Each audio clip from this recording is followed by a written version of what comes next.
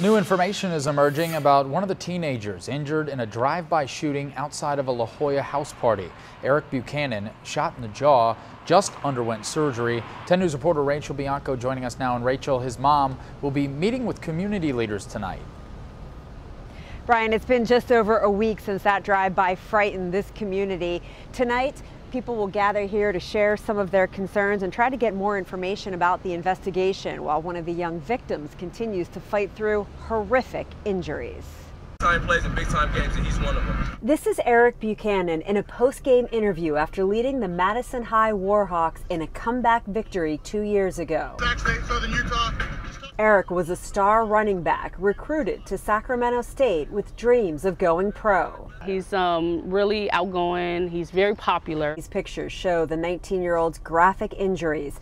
He was shot in the jaw. His mom says the bullet went in one side, through his tongue, and out the other cheek. It broke my heart when I walked in, and each time I go in, it's just a reminder of, I could have lost him.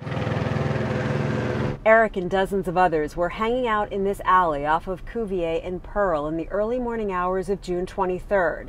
They had just stepped outside from a large party going on at an apartment nearby when someone drove by and fired into the crowd. They were the first ones to be hit. Erick saw one of his friends, Nina Silver, fall to the ground. She was killed. He was hit next. She thought that he had gotten hit because it happened so fast, and so he had gotten hit with like a fist or something, and so then, but she turned around and Erick was saying, no, I got shot. His face was really numb. 2 other young men also got shot but survived. Erick has a long recovery ahead of him. His family set up this GoFundMe to help with medical bills. They also want the public to keep the pressure on police to find the killer. Because these are 4 innocent young adults that were our future, or that are our future, and that, they didn't deserve this. Police have said that they have no suspects. We're hoping that somebody will be here from the department to provide an update on the investigation. Again, that meeting starts here tonight at 6. Reporting live in La Jolla, Rachel Bianco, 10 News. All right, Rachel, thanks for the update.